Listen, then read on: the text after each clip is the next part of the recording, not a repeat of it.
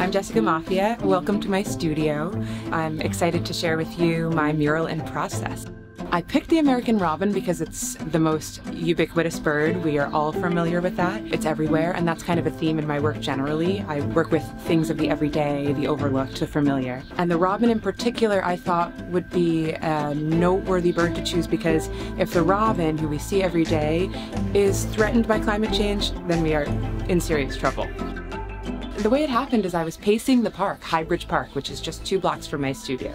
It's this long, narrow park, and it's one of the less maintained, probably among the least maintained park in Manhattan.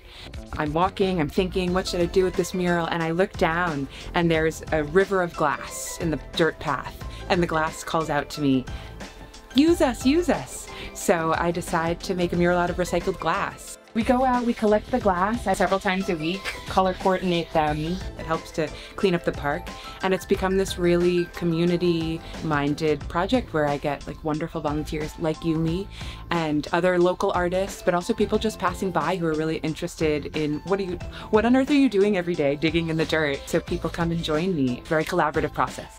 And then there's an involved cleaning process because the park's really dirty. There's a lot going on. There are a lot of syringes and other things. I boil them, I soak them in vinegar, I power wash them.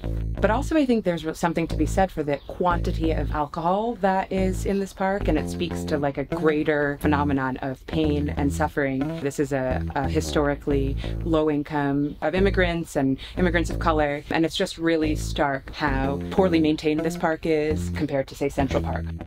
Instead of depicting the robin itself, a figurative bird, I decided to work with this robin's song because it's something that exists all around us without us maybe even noticing. It's my best attempt.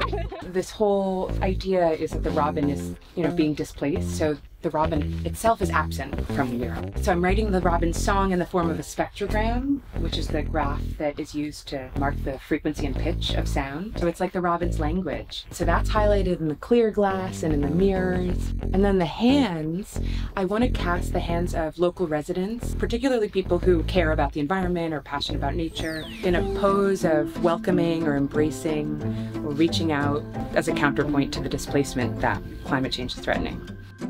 The only thing that I can do is these small acts. Raising awareness, recycling, getting my neighbors to compost, doing the small things that individuals can do. We won't do anything about it if we don't care. There's like this whole amazing world to fall in love with. Our bird neighbors, our trees.